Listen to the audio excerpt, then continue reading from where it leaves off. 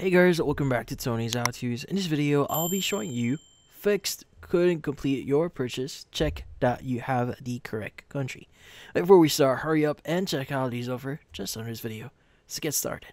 So if you're having this problem here when you're using or paying for something via Google Play Store here, there are a few things that you need to consider.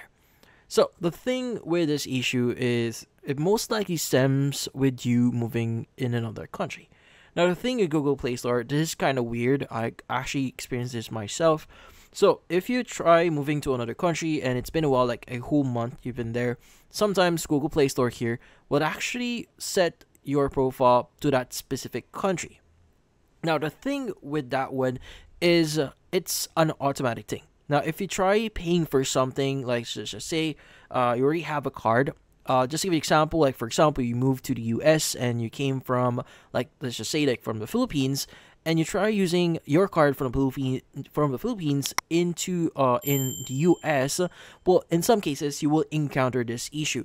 So most likely this is because your profile is not yet properly set up. So this is kind of weird with Google Play Store. So if you're paying or if you move in another country like the US, you need to use a card from the US in order for you to complete a payment. So in this case, with that said, the solution that you could do here to fix this problem is to just use a card from that specific country. Now, if you try using another card from another country, well, in this case, again, it's quite weird. This issue would actually pop up. Now, the thing with this one is if you try accessing Google Play Store here on your account at the top right here and choose Settings and choose General here, and you click on the option here that says Accounts and Device Preferences here, as you can see, you should see Country and Profiles. Now, you should see your current country profile right now, and in some cases, they automatically update this to the country where you're currently at.